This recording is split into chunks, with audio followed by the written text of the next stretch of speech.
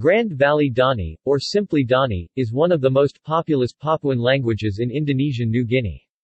The Dani people live in the Baliem Valley of the Western Highlands. Dialectical differentiation is great enough that Ethnologue assigns separate codes to three varieties: Lower, Mid or Central, also known as Tulam.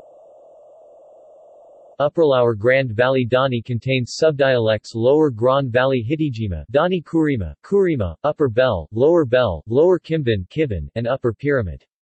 Hupla, traditionally considered a separate language, is closer to Lower Grand Valley than the varieties of Grand Valley Dani are to each other.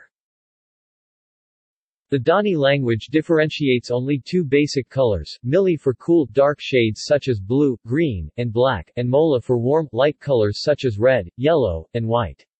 This trait makes it an interesting field of research for language psychologists, such as Eleanor Roche, investigating the Whorf hypothesis. Phonology. The phonology of the Central Grand Valley Dani language. Notes.